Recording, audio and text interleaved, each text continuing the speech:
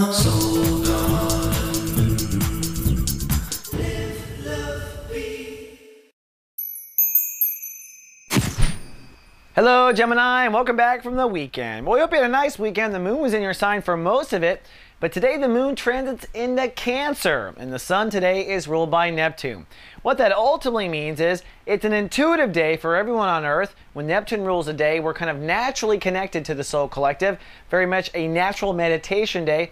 At the same time, you're going to find you're kind of extra zoned out because Mercury has moved to 0 degrees Aquarius.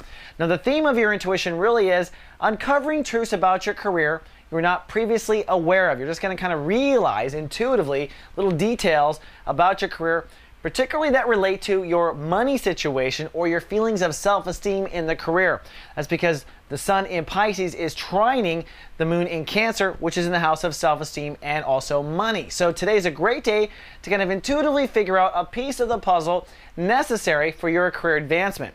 And as the sun is in Pisces, as you well know, you're going to be actually rethinking your career in total, but right now we're still in the stage of things that you want to change. So most likely the intuition will deal with areas that need changing that you weren't paying attention to before. So listen to your guides, so to speak. Now, like I did say, Mercury is still in retrograde, but today is at 0 degrees Aquarius, so you're going to find that your normal logical mind is really not working too well. It's very easy to space out today. Be careful in traffic.